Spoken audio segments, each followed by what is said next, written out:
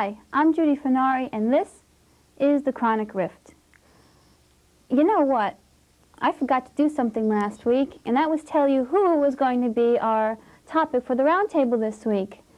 Well, he's a Time Lord from a place very far away, and he's an explorer, an adventurer, and a traveler, and he's a great friend. Who is he, you may ask? He's the Doctor, and we have a panel here tonight just itching to talk about his exploits later on during our roundtable. This week's Comic in Review is something I liked a whole lot more. Denizens of Deep City by Doug Potter. This was a bi-monthly series from Kitchen Sink Press that was canceled in February of this year due to poor sales. I recently came across it and loved it all to pieces. This is an example of something that only can work in comics.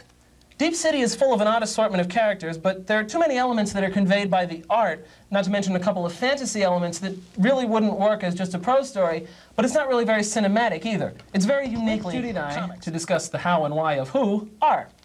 On my left, Joe Duffy, a comics writer and longtime Doctor Who fan.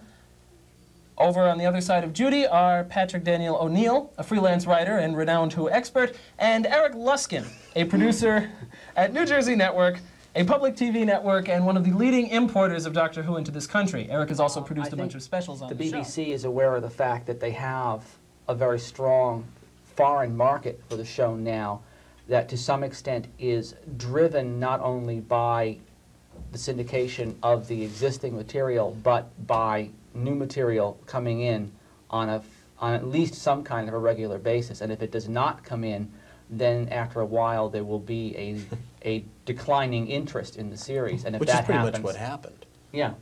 Has there been a... Well, a lot of Well, no, publications, it's not so much declining interest, it, but when you look at the phenomenon of how Doctor Who came into this country, it pretty much, it usually started with Tom Baker, which was what most stations picked up first. And then they released Peter Davis, and so they had all that stuff. And there was sort of an initial stream of material that there was almost like a faucet with a never-ending reservoir. And then they released the Troughtons and the Hartnells and the Pertwees and all that sort of stuff, and then they ran out. And once everybody had seen everything, and you're only producing 5 or 6 new stories a year in the movie format, then it becomes really difficult to sustain that momentum that Patrick was talking about.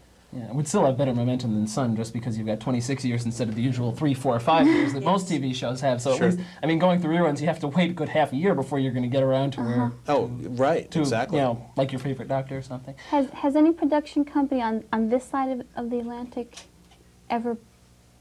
Well, that's been talked whispered about in from their time ear to and time. said- I mean, there was a rumor, which may have been a fact a number of years ago, that a Denver-based Doctor Who fan organization was trying to buy the rights and do all of that kind of thing. And, you know, ultimately, I suppose anybody can try to do anything they want to, but there's this little English production company with 3 letters that owns the rights to it. And Getting a there little... you go. Not only that, the BBC is very dedicated to maintaining it as being for the home market. I know that, I mean, I disagree for myself and for a large part of the market. I know that there is an element in any kind of hardcore, if you want to call it intellectual fandom, that has no sense of humor whatsoever. That's for sure. The fact of the matter is, humor has been intrinsic to Surely Doctor you Who jest. from the very beginning. And I mean, that is its entire charm. I don't think it's any agree. accident that the Baker material, which was the Tom first Baker. imported, Tom Baker, so Right. I keep forgetting, Yes. Tom Baker caught on so quickly because I'd been hearing of Doctor Who for years before it was imported, and I happened to be spinning the dial. And there was this sort of long-haired, extremely silly-looking but attractive man dodging a robot, you know, and the robot's trying to hit him, and he's ducking and saying something witty, and the robot tries to hit him, he ducks. I was hooked. And then I found out that this was this great sort of intellectual hoo-ha that everybody had been telling me about all these years, Doctor Who. I think that people were as attracted or more attracted to the eccentricity of it than they were to the sophistication.